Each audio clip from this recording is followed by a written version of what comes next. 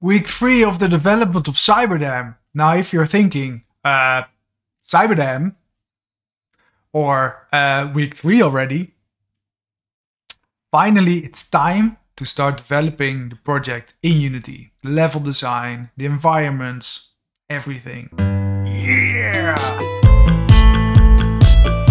Yep, I'll wait. You lock up again? Unity. Sure, make it all pink. Oh, Unity. This week has been horrible. Absolutely the worst I've ever had starting a new project. First, I got thrown around between 5 different Unity versions until I finally found one that was stable and supported all the plugins I want to use. The next day I found out that the 3D asset pack that I bought to kickstart the level design was well made, but very, very messy. All the anchor points were well offset, not where they're supposed to be. Pink materials, shaders that were broken, custom shaders that weren't even in the whole asset pack. I don't know. Then, day 3, I was finally able to import the GPS data of my hometown Zeist into Unity,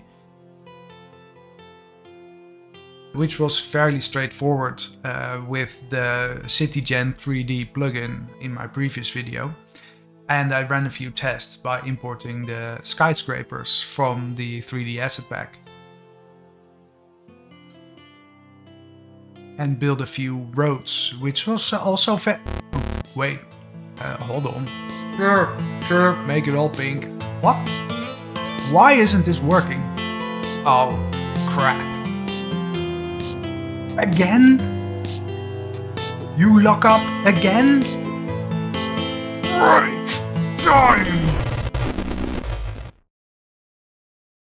Alright, so I think I got a little bit too excited by all the awesome reactions I've had on my previous videos and on the project overall. I think it's time to do one step back and take a look at the project, because it ain't working. I know better than this. This isn't the way to start a project, just smashing and bashing some broken plugins and crap into a scene. I think I just wanted to show some epic stuff in my early videos, so yeah, we're not gonna do that. Yeah, I'm going to have to rethink how to build the environment of this project. I think with a few weeks of cleaning up the asset packs, rearranging the anchor points, fixing pink materials, the broken meshes, etc. I can start on building a prototype of a part of the city. I think I have to build it up horizontally. So first I'll build it on a big scope with skyscrapers and things like that, and then go into the finer details. First smaller buildings, ending up with real fine details of power lines, signs, things like that. Yeah. However, I really need to rethink those roads, because this plugin ain't working. No. And if I have to do it by hand, with pre-made tiles and things like that, or just 3D modeling all the roads myself,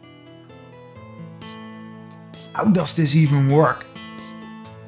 It'll take me 5 years and I don't have the time. So either I will have to find a working asset, or I will have to whip up something on my own. And I think I'm going to do just that. I've made a small prototype with the Unity Splines tool. This way I can easily create a spline, just the shape I want it to be, and then draw a mesh over it. And then I have to stamp it to the terrain, or somehow edit the terrain to seamlessly integrate on the road.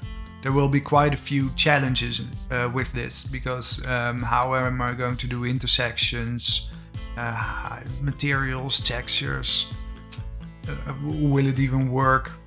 So I think I'm going to take a few days of prototype development next week and talk all about it in the next tech video, of course. I will also add the prototype to a Git project, so you can all download it and use it any way you'd like. Because, hey, the naked dev. So the next steps of the project are: 1. Write the game design document. 2. Do some prototyping. 3. Build the rest of the owl. I'm sure that with a more organized way to kick off the project, I will be able to create some very cool art and tech prototypes or demos and share them with you. But that is for next week, because I first need to create them. So, just as last time, hit that button. I know you want to, and I'll love you for it. See you next week.